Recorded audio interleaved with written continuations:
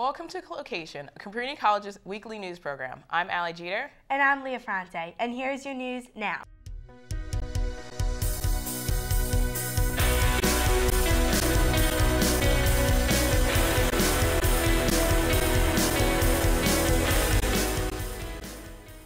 And here are your top stories from around the block. Last week, the Cabrini community gathered at Citizens Bank Park for Cabrini Night at the Phillies, an annual tradition that welcomes freshman students to Cabrini and serves as a celebration of the new fall semester. Let's check in with Jimmy for some of the highlights from that night. On Friday, September 16th, Cabrini College celebrated the 6th year of Cabrini Night at the Phillies.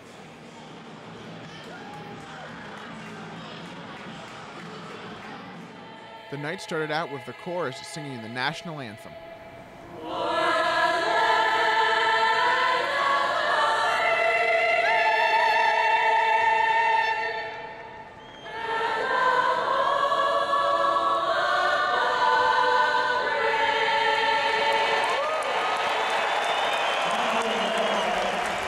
This year, clear skies and 60-degree weather greeted attendees to the home game against the St. Louis Cardinals.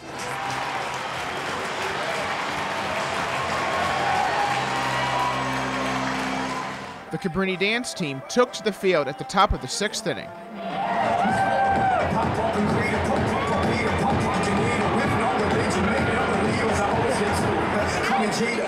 Cabrini students, their families, faculty members, and alumni all came together to enjoy the game. I enjoy Cabrini Night at the Phillies because you get to see people that you haven't maybe talked to in a little bit of time, and you get to see all the professors and have a great night at the Phillies game with all the food and the fun and the dancing. It's great. It's a lot of fun. You get to go to the game with your friends, and this year I was able to join the chorus. I sang with them. That was a nice experience, and it's always nice to be with everyone from Cabrini and enjoy a sporting event. It's wonderful to have so many Cabrini people all in one place, all their families and all the excitement, and the choir did wonderfully, the cheerleaders, the dance team. It was a great day, so we just want them to pull it off tonight.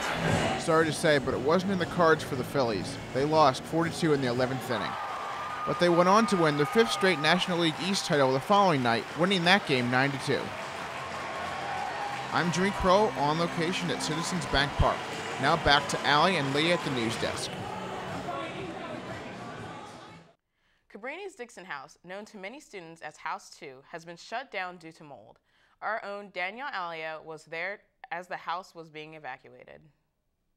I'm Danielle Alio on location inside of House 2, where we just received word that students are being evacuated due to a mold growth in the residence hall. The students were told to pack up their things and get ready to leave, and they're being placed in different residence halls around campus. A lot of mixed emotions, so LOQation's trying to figure out how everyone's feeling. I've been here since the summertime, like all summer, and there's been mold since the summer. And then I came in here, and there was mold on the carpets and the furniture. We called facilities multiple times to come clean it up, and they have, but it's come back like the very next day. As you can see, mold like this has been found throughout the house, especially on the first floor. If you touch the wall, it's actually wet, which makes a great breeding ground for mold. 2 nights ago, I reported that there was mold in my room because I couldn't breathe because I have asthma. And last night we had a meeting about it, and my buddy actually messed with me and said that I was getting kicked out of the room and I had to come back. But I had all my things packed last night and ready to go. I actually slept in West because once I found out that there was mold in there, I didn't want to stay in there anymore. I don't know how I feel about it just because, like, you know, this is like the upperclassmen side. When the, like, you know, underclassmen are here now, and it's kind of weird. But I mean, the kid that's moving in with me, like, I know him from last year, so it's all right. So I guess it could have been worse. It's a little intimidating to move into an upperclassmen dorm because, like, we have roommates and we don't know them and they might not like us. But she's real nice, so we got lucky. After the students move out, House 2 will remain vacant until all of the mold is cleared, which is unclear when that will happen. For LOQation, I'm Danielle Alio. Members of the Church of the Latter-day Saints, known as Mormons, broke ground on a new temple in Center City, Philadelphia. Full-scale operations will begin in the spring of 2012 and will be completed by 2014. This will be the first Mormon temple in Pennsylvania. A hazmat situation in Bucks County caught crews off guard as they battled a chemical spill earlier this week. The incident was reported at the GTS Chemical Company in the Falls Township. The cause for the alarm? A fire broke out as a result of an explosion. No injuries have been reported. Gennardi's founder, Charles Gennardi, died this past week of kidney failure at the age of 102. Born in Norristown, he and his 5 brothers founded the local supermarket in 1954 by expanding their father's corner store. Gennardi operated 33 stores throughout Pennsylvania, New Jersey, and Delaware, but later sold the company to Safeway Inc. And those were your top local news stories. Now here is Leah with Across the Nation. Thanks, Allie. President Obama proposed a Buffett tax on people making more than $1 million annually as part of his deficit reduction plan. The proposal anticipates raising $3 trillion in deficit savings over the next 10 years. This proposal comes only a week after the American Jobs Act that calls for more than $500 billion in federal stimulus spending. Republicans in the House have said they will not agree on any tax hikes. This past weekend, 10 people were killed at the Reno Air Show after pilot Jimmy Leeward lost control of his P-51 Mustang, crashing into the tarmacs. Leeward, a veteran pilot, revealed on YouTube the plane underwent major modifications in order to make it go faster without replacing the engine. Photo evidence shows his seat in the cockpit may have become dislodged, resulting in the crash. This week, the Pentagon plans to formally repeal the ban on gays in uniform, known as Don't Ask, Don't Tell. Since late 1993, the military has discharged more than 13,000 troops for violating the ban, since many considered it necessary to avoid potentially fatal battlefield distractions. Many that have been discharged are eager to get back in uniform and will re-enlist. The Defense Department says it will have zero tolerance for anti-gay behavior, as it does for religious, racial, and gender discrimination. California investigators unearthed the remains of missing California nursing student Michelle Lee in Alameda County, near San Francisco. Lee went missing on May 27th after never returning from break during the shift at work. Police have stated the case as a homicide, and the investigation is ongoing. And those were your top stories from across the nation. And now let's take a trip around the world. The United Nations is set to meet this week in New York City as Palestinian President Mahmoud Abbas readies his concessions for a Palestinian state recognized by the UN. Some support the notion, but Israel requests heads of state to oppose the bid. Abbas has stated he is willing to negotiate with Israel, but only if 1,967 borders are recognized. President Obama has urged Abbas to drop the statehood bid in a conference Wednesday. The International Monetary Fund has warned a 1 in 6 chance of a double-dip recession in the UK. The IMF stated in its World Economic Outlook report, the world economy has weakened significantly. If the UK's gross domestic product shrinks below 2/3, it will re-enter a recession. The former Afghan president has been killed in a suicide attack earlier this week after an extremist hid an explosive in his turban. The Afghan president cut his visit short in the U.S. over the attacks, which dealt a cruel blow to the peace efforts in the Middle East. And that was your trip around the world. Now let's go to Jimmy for his tech connection. Hey everyone, here's your weekly dose of tech news. NASA scientists confirmed late last week that one of their own satellites will fall to Earth this weekend. The bus-sized Upper Atmosphere Research Satellite has a 1 in 3,200 chance of hurting someone when it plunges to Earth sometime around September 23rd. Due to the large area in which the fragments may land, NASA officials are informing countries around the world not to go near any potential debris and to contact local law enforcement for assistance. The Apple rumor mill has been at full steam now that Apple has gone nearly 3 months without officially announcing a new phone. But that may soon change. The New York Times reports that the announcement of a new model iPhone is just weeks away, according to an Apple employee who asked not to be named.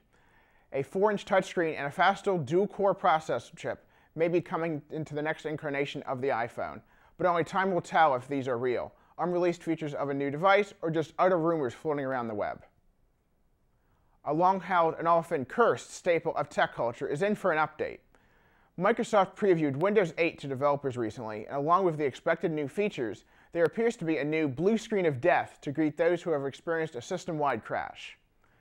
Instead of spewing out a list of obscure error codes that often bewilder less tech-oriented people among us, a very prominent sad emoticon is shown with a simply worded explanation of the error. Microsoft said it was trying to get in tune with a more younger crowd when it designed the new screen. That's all I have this week. I will be sure to stay plugged into the latest tech news. Back to Leah and Allie. Thanks, Jimmy. Now we have Danielle for this week's Tip of the Week. Thanks, Leah. Here are 2 quick tips that seem like they won't help you save much money, but in the long run, it all adds up. Instead of buying that $3 to $4 cup of coffee every morning, brew your own before you head off to class. There are so many affordable coffee makers out there on the market that it is very easy to pick out the one you like, and trust me, it is a great investment. I recently purchased a Frappuccino maker, and it has paid for itself at least 50 times over. Plus, I can make any flavor I want, including some of the popular seasonal flavors such as pumpkin and mint chocolate chip. Another money-saving tip that you may not think of is purchasing a stainless steel thermos and water filter pitcher that can save you from constantly buying water bottles or sugary drinks between classes. Not only will this save you money, but it will also save you from the amount of calories in soda. And those were your tips of the week. Back to you, Leah and Allie. Thanks, Danielle. And now let's take a look back in history. On September 21st, 1780, American General Benedict Arnold commits treason after meeting with British Major John Andre to talk about handing over West Point to the British. In return, he would receive a large amount of money and a high rank in the British Army. Although the plot was foiled, the name has become synonymous with the word traitor. On September 22, 1862, Lincoln delivers the Emancipation Proclamation that set the date for freedom for more than 3 million slaves in the United States. With the proclamation, it recast the Civil War as a fight against slavery in the U.S.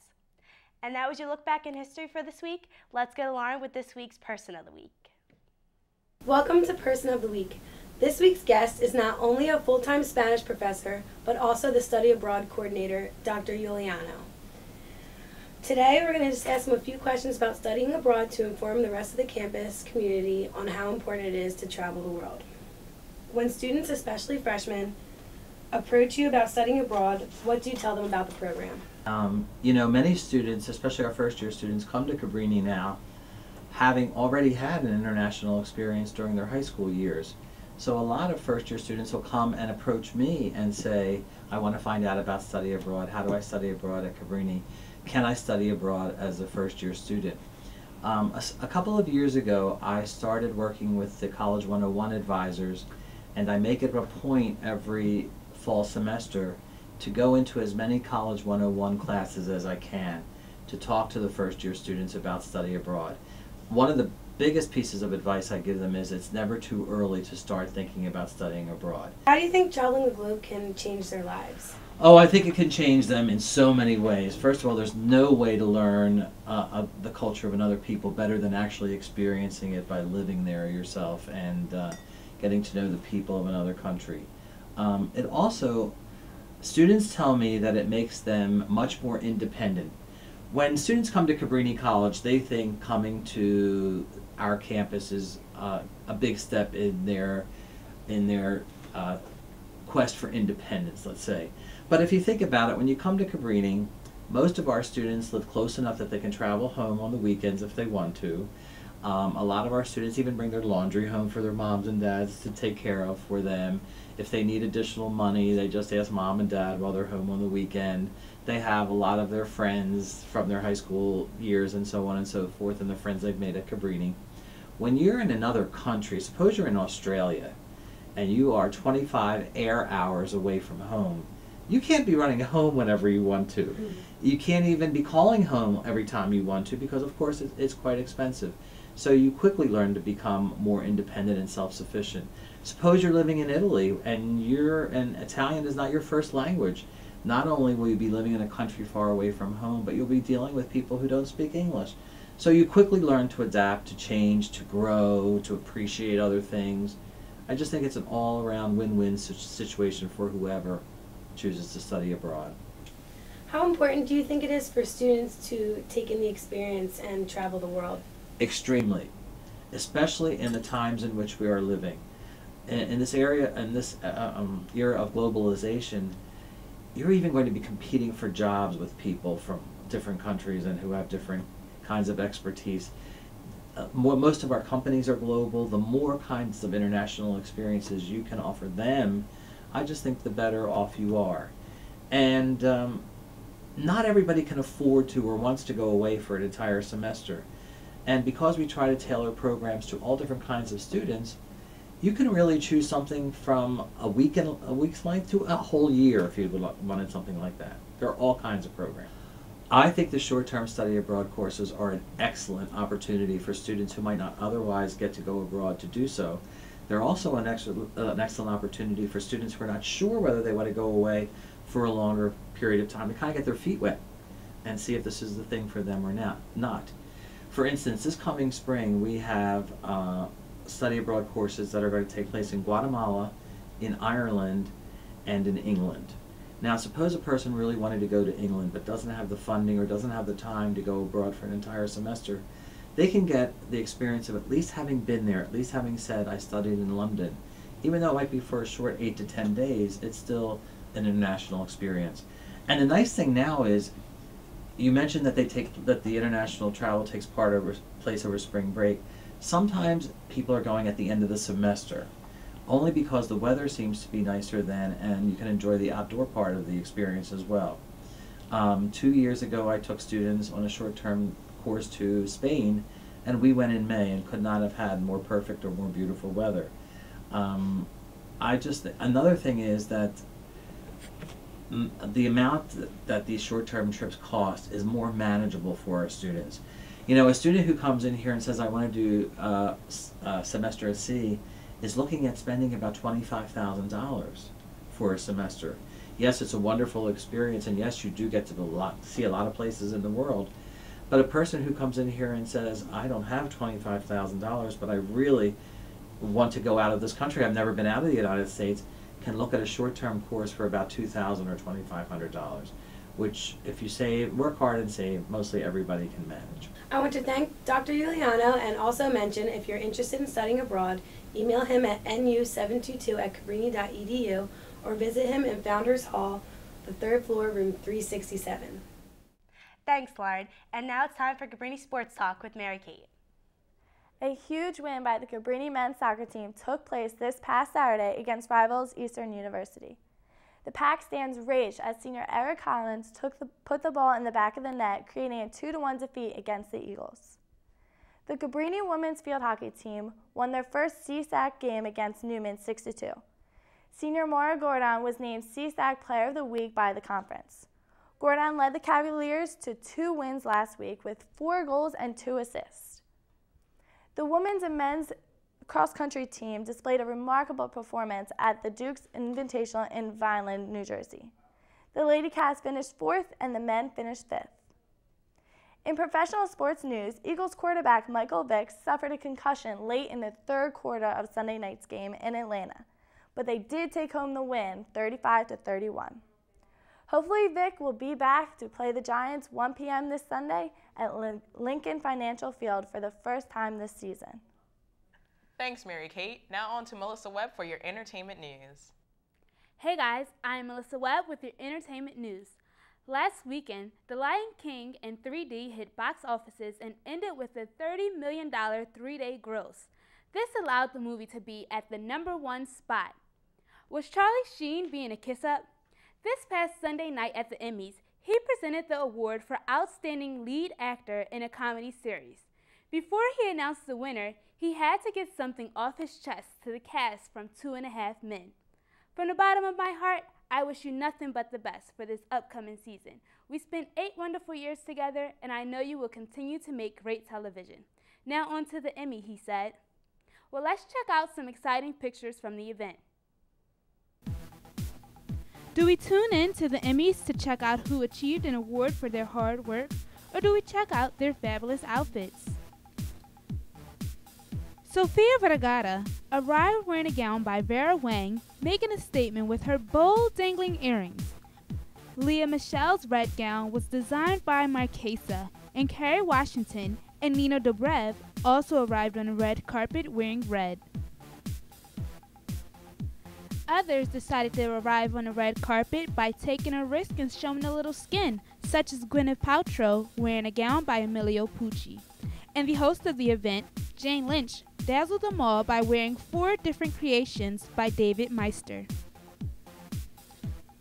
Some of the winners were Kate Winslet, who won Outstanding Lead Actress, and Guy Pearce, who won Outstanding Supporting Actor in a miniseries or a movie for Mildred Pierce.